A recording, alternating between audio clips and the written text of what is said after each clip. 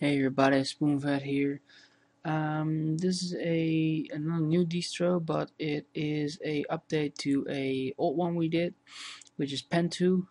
This is the new 2012 beta that was brought to my attention by the eccentric Zero, who is the owner, founder, and creator of SEUnited.org, SE as in social engineering united.org. So go check that out. This is actually Domo, who is the mascot for I think it was the Japanese TV, who has become a celebrity on its own. So far, this one looks awesome. I really dig the whole Enlightenment desktop environment. And I'm just gonna show you sorry. I'm just gonna show you the tools that are on this, and like this is a settings panel. I mean, it works like a charm, as you can just do whatever you want immediately from this, so that's pretty cool. My cat is going haywire because he cannot get into the bin. Left mouse click, you have the Pentoo here.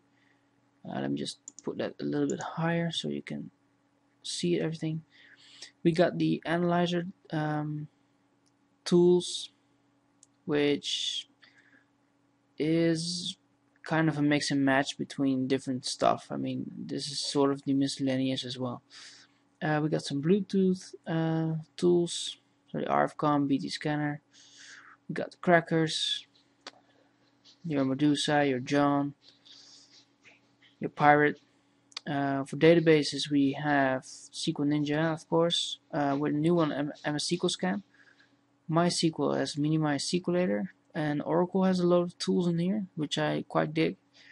We have SQL Map, of course, the normal one. We've got some exploit kits coming here, like Metasploit, W3AF, some stuff that I don't know yet, but I will in Google and Fast Track. Footprinting, so we got DNS footprints, DOS footprints, services, geolocation, pretty awesome that they put it in there, HTTP, and mail. Then we've got forensics, we've got some PDF for origami, autopsy, normal one, memdump, XOR is pretty awesome one as well. Forging for forging your own packets, and MacChanger is kind of there as well. But fuzzers, the sending of random data. We got some miscellaneous tools in here, which include Snort, it's a big one, HoneyD. Let's see, man in the middle tags. We got the whole sniff tool set. So we've got DNS spoof, but we also have the snarfs, which I kind of like. I dig that tool set. It's old, baby, but it still works in a lot of ways, and you can get a lot of information out of that. So that's pretty cool. @cap is a most reliable tool to sniffing out stuff. SSL strip and SSL sniff's pretty cool.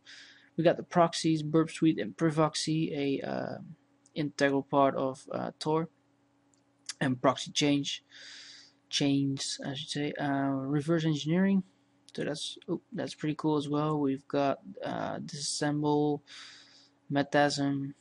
So Radar is also a pretty good one, I think. I remember.